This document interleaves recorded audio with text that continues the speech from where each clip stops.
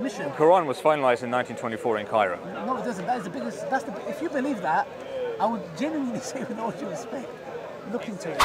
The Quran was the only book that had a bold statement, which was this: if you think this is from other than your Lord, bring a verse like it. And I was like, whoa, that's a deep statement. Okay, that's a bold statement. If that's the eternal word of God, the Quran, yes, when was it printed?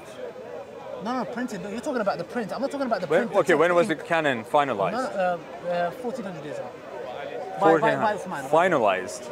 No, yes. Called by Uthman? Yes, Uthman. It wasn't maybe chopped and changed by Abu Bakr, maybe bringing different sources, looking at it? The thing is, this is the issue the Bible has. In the Quran, with the Quran, we have chains of transmission. The Quran was finalized in 1924 in Cairo. No, it doesn't. That is the biggest. If you believe that, I would genuinely say, with all due respect, look into it, because it's a statement I would usually laugh at.